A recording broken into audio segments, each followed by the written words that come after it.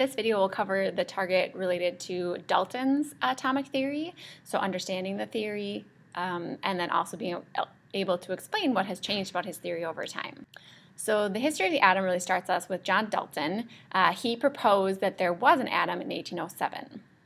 John Dalton is really interesting. He was not a scientist. He was a school teacher and a bookbinder and an avid reader. So as a bookbinder, he read everything that was being published at the time. So he read a lot of scientific research that was coming out and essentially tried to take all that research and combine it into one concept. So he took a lot of different information and put it into one theory, the idea that the whole of life is created from atoms. So Dalton's atomic theory is made up of a couple different points. First point is that he proposed that all matter was actually made up of atoms. So this was the first time we brought back that term atoms. He also proposed that all atoms of any given element are unique in their physical and chemical properties. He said that when elements come together and combine, they always combine in simple whole number ratios.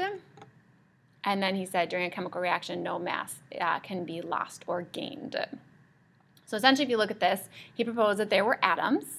He proposed that all atoms were unique. What that meant was that, say you found copper in, some old pyramid, and you found copper bonded to something. Well, they look very different. Copper as pure atomic copper is that beautiful copper color you're used to. Copper bonded sometimes is blue. But what he was saying was that copper, no matter where it is, has a set of unique physical and chemical properties that will be different from oxygen or hydrogen or nitrogen. Okay, it has its own unique set. So every atom is different from each other. Then the idea that they combine a whole number of ratios, this really goes back to that indestructible atom idea. That if you're going to have hydrogen and oxygen bonded, they have to have whole atoms of hydrogen and whole atoms of oxygen. So they're going to be like a 2-to-1 or a 4-to-1, whole number ratios, whole atoms being bonded. Then, of course, this last part, he read the conservation of mass that had been produced at this time and said that during a chemical reaction, no mass can be lost or gained, meaning that matter exists no matter what.